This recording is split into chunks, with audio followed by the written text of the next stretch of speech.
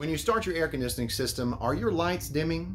If your lights are dimming, then there could be a problem. Today I want to help you to save money and to make your air conditioning system last longer.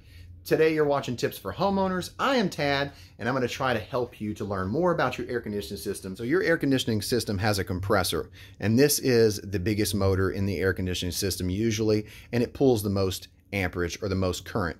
This is where your problem lies. This is actually what's causing the lights to dim in the home usually, and I'm going to teach you about what you can do to try to help this compressor to last longer and to keep it from dimming your lights.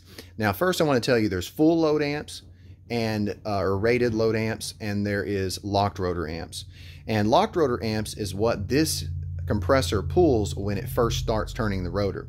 So full load amps is established after the compressor starts, and the locked rotor amperage is usually 2 to 6 times that of the full load amps. I'm going to show you right here on this tabular data sheet. Let's go look at a 3-ton unit. This is a 3-ton unit.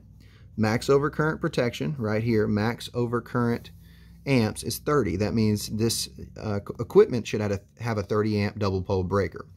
Now if we go to the compressor amps, we see rated load amps, okay, and locked rotor. Now if you look at rated load amps, we have 14.7, and that's what our compressor should be pulling when it's running. Then we look at locked rotor amps, and it says 78. You see that? So it takes 78 amps for the compressor to start. Now that is why sometimes the compressors can cause the lights to dim, because you're pulling a lot of current, and that is pulling through your electrical box. So what can we do?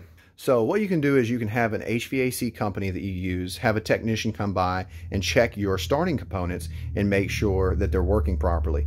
This is a start capacitor. This is used to start the compressor, and it's rated for certain microfarads. 324 to 365, 356 is what this is rated for. So when you check it with a meter, that's what we should be reading. This is a potential relay.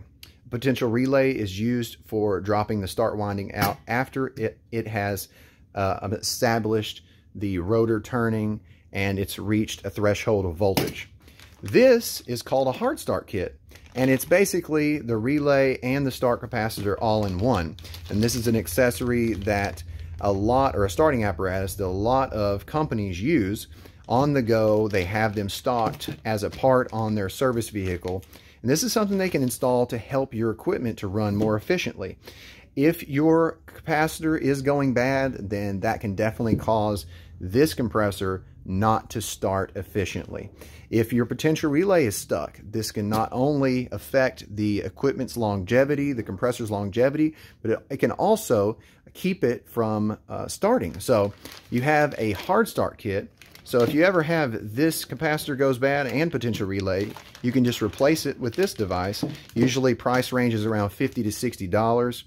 But you guys have got to know that this current from this compressor can definitely cause your lights to dim. It's very good that you get maintenance one time a year. That way you can make sure that you don't have any bad faulty components. And if you get these components checked and you make sure that you have a good starting apparatus, if you don't have one, you need to have one installed.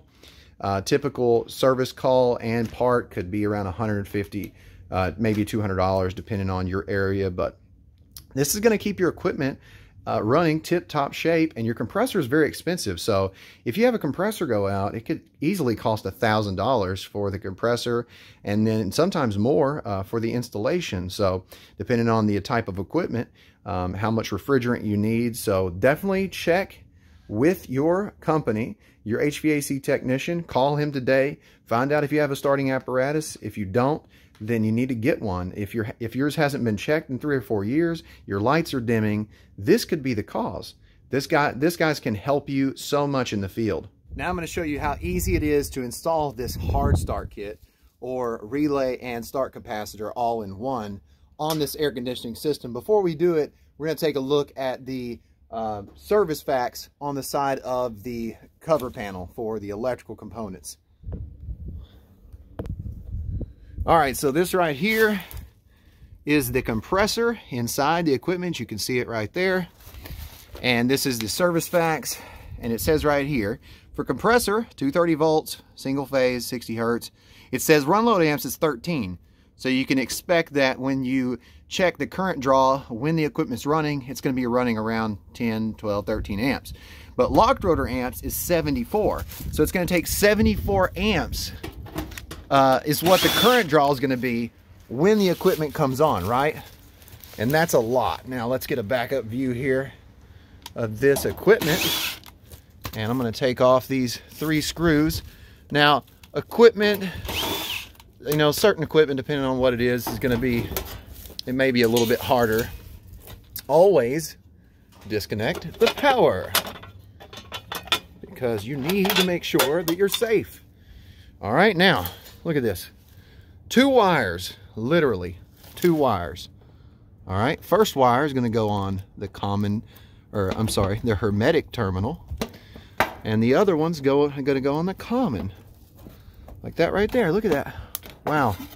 Guys, that was so hard. Literally took me 5 minutes. Put the cover panel back on and we're done. But you do need to have an HVAC technician, a professional, do this just for liability issues, just for your safety.